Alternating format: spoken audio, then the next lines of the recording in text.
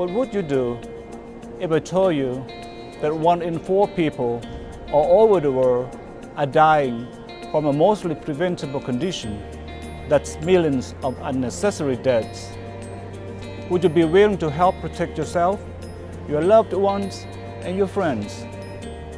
I'm talking about thrombosis, the medical term for dangerous blood clots.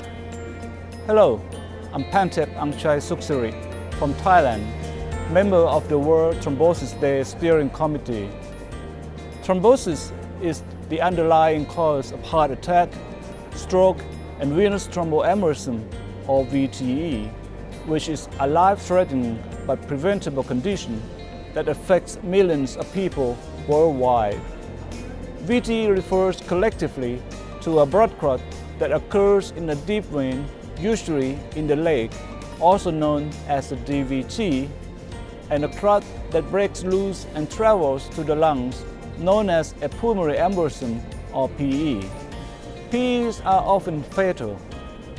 Up to 60% of VTE cases occur during or after hospitalization, making it a leading preventable cause of hospital death.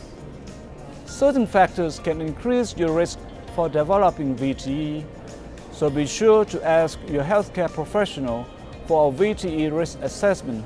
It can save your life.